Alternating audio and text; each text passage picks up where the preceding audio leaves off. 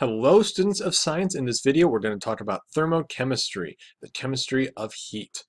Thermochemistry is the study of the transfers of energy as heat that go with both chemical reactions and physical changes, like the burning of a match. That of course is going to be a chemical reaction that is going to release heat. Every process, whether it's a chemical or a physical change, is either going to gain or lose energy. In this case right here, this is something that is losing energy as heat. So as chemical reactions producing all this soot and ash and all those other things, and of course a lot of heat is being given off and wasted. The sun, of course, is going to be going through a nuclear change there, but that is also going to be losing energy as heat. Of course, we use that as sunlight. In chemistry, we use something called a calorimeter to measure energy absorbed or released as heat. We'll go into that a little bit more later, but of course you essentially have a whole bunch of water here, and then that's going to be stirred. You have a thermometer, and you're going to measure the temperature before and after you actually going to explode your little sample in there. The pure oxygen environment is going to burn very rapidly, and then you're going to measure how much did that water temperature change. There we can figure out the content of that. Temperature, of course, is just a measure of the average kinetic energy of the particles in a sample of matter.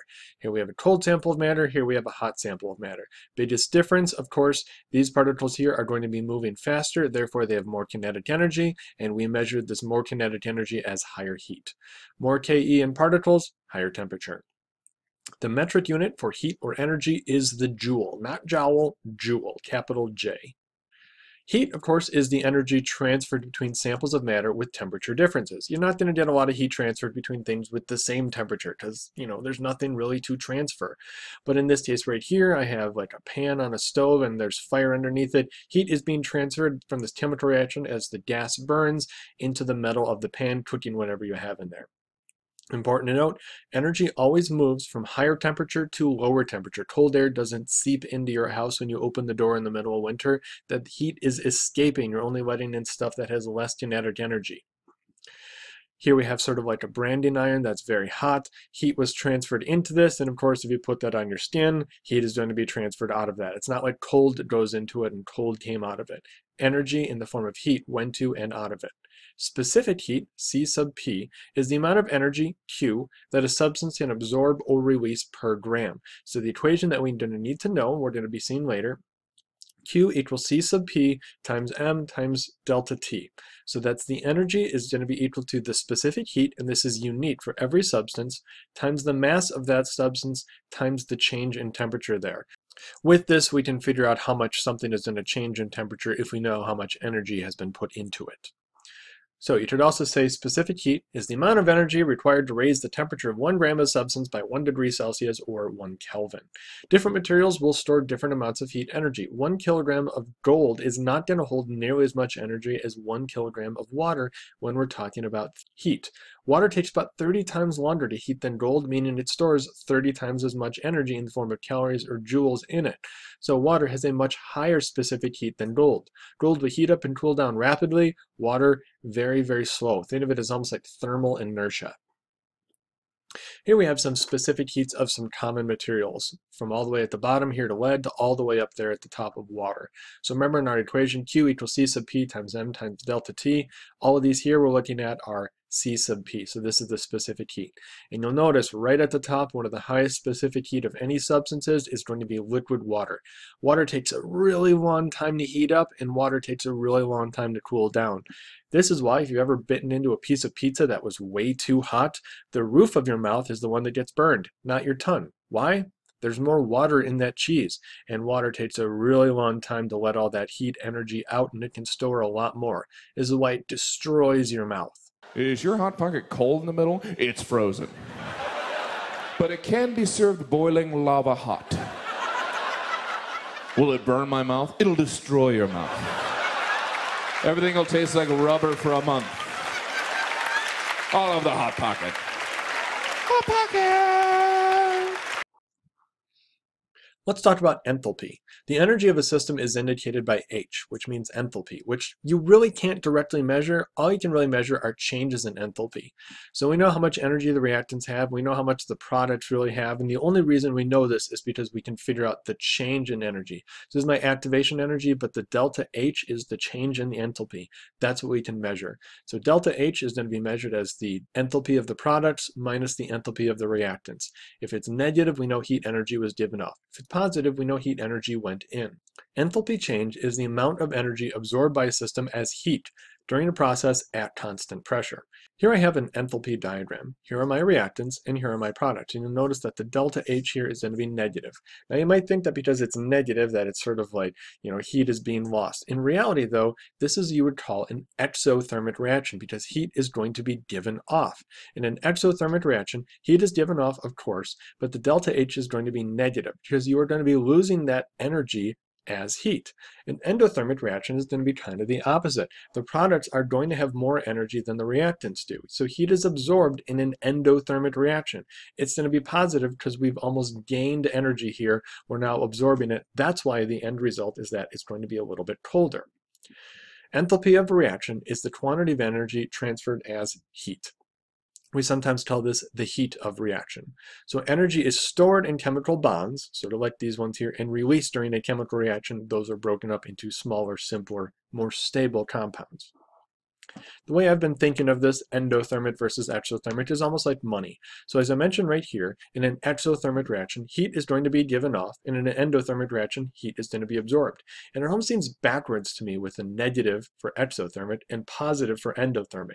So think of it this way. Don't think of it in terms of like energy. Think of it in terms of pocket money. So in an exothermic reaction, money is almost given off. So your pocket amount is going to go down because you're more or less making it rain all that energy out right there. So exothermic reaction, that pocket money is going to go down. That's why it's going to be negative. So heat given off, money is given off. The amount that's in your pocket is kind of going away. In an endothermic reaction, same idea, but kind of the opposite. Money is going to be absorbed. So here I have kind of the exact opposite. It's not making it rain, it's sort of, I don't know, making it evaporate, going back up into the sky there. So an endothermic reaction is going to be pulling money out. So the energy is going to be going in. Your pocket amount is going to go up, so the money is going to be absorbed. Think of it in terms of money, and it's a little bit easier to follow why this one here is going to be negative and this one is going to be positive. So we've got two main kinds of reactions. Exothermic, as I already mentioned, that's the one where it's, you're losing that money, you're losing that energy as heat, making it rain, if you will. And the endothermic reactions that absorb heat. Those are the ones that's kind of the opposite of making it rain. It's the make it condense, I suppose, make it evaporate. So exothermic gives off heat, so you're losing energy, it's going to be negative. So here I have an exothermic reaction. Hydrogen plus oxygen is going to combust to form water, and so it's going to be 2H2O plus 483.6 kilojoules of energy. Of course, if we were to write this out, this would be hydrogen plus oxygen makes water, and we're going to say the delta H is going to be negative 483.6. It's going to be negative because, once again, think of it, you're losing that energy as heat. It's sort of being spent into the environment there. Endothermic, same idea here, so it's water plus that energy makes hydrogen and oxygen, but the correct way to write it would be water is going to break down to form hydrogen and oxygen, and the delta H is going to be positive. This one here is going to be the exact opposite. It's going to be positive because we're almost saving energy. We're saving money. We're pulling that out of the environment, putting that into our pocket. The products of an exothermic reaction, something that burns, are usually going to be more stable than an endothermic reaction. So think like wood and oxygen. Unstable when you put them together. They want to burn. What you're left with at the end is carbon dioxide and water. Those are going to be much more stable. You can't really set fire to carbon dioxide or water. Those are pretty much at the bottom end for reactivity. So an exothermic reaction, which is going to be negative, you're left with very stable products.